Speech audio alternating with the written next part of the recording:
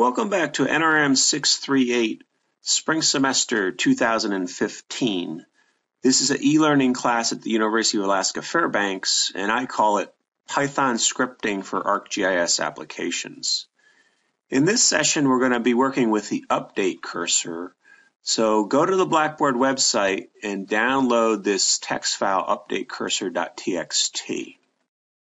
Okay, the first thing we'll do is in our geodatabase, we'll create a new point feature class, and it's going to contain 10,000 random points. And then we're going to add a field to our 10,000 random points called integer field. And then what we're going to do is we'll calculate for those 10,000 random points using the field calculation geoprocessing tool, which is essentially what gets passed from your field calculator. And we'll compare the execution time of that calculation with if we just use the update cursor. The first will be using the field calculator tool. So this is essentially the same thing as what the field calculator gets passed to. So how many seconds will it take to execute this on 10,000 points?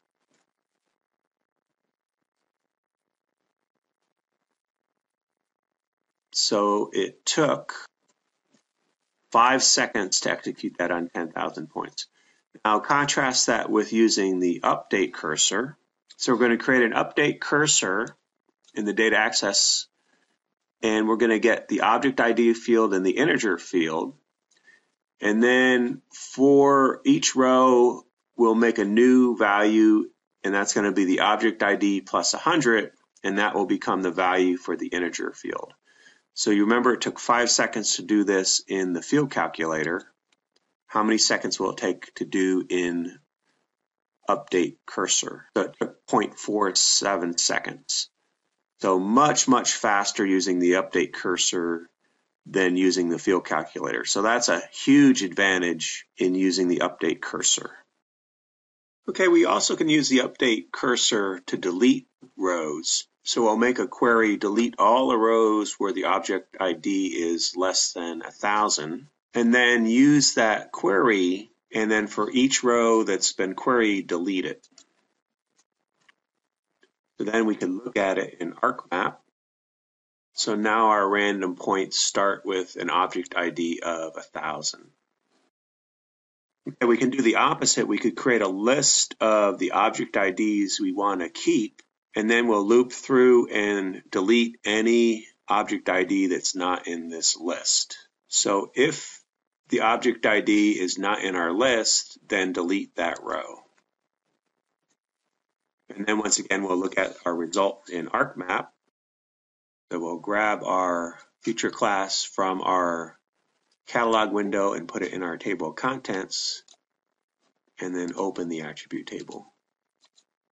So now we're down to 10 points and object ID 1,000, 2,000, 3,000, etc.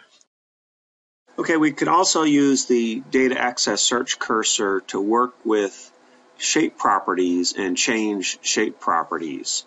So first thing we'll do is we'll use the copy features tool, and we'll copy those 10 remaining points to move points, and then we'll move these points north 10 meters.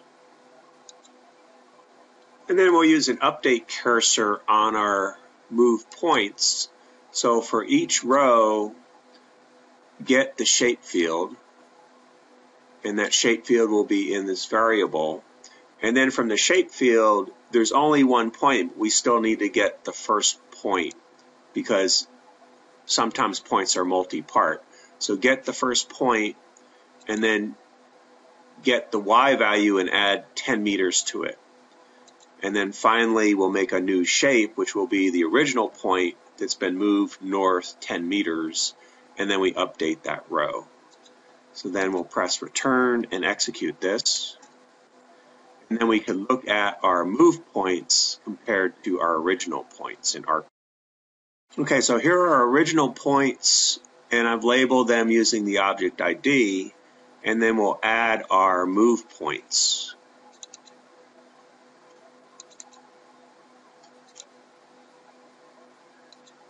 So So then here are our move points, and we could zoom in.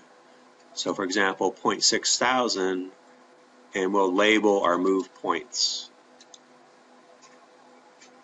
So label them using the object ID, and we'll make the labels red, and we'll give them a size 12. So the object ID changes because it's assigned by ArcMap when we create these points. And we can measure using the measure tool. So what's the distance from our original point up to our move point? So it is 10 meters. So I need to snap to it and then snap to this one, and it is exactly 10 meters. Okay, so that's a bit about the update cursor. So now if you go to the Blackboard website, I've got a scripting assignment for you, and there's different applications. And what you need to do is choose one of the problems to solve using a search cursor. So that will be your first script.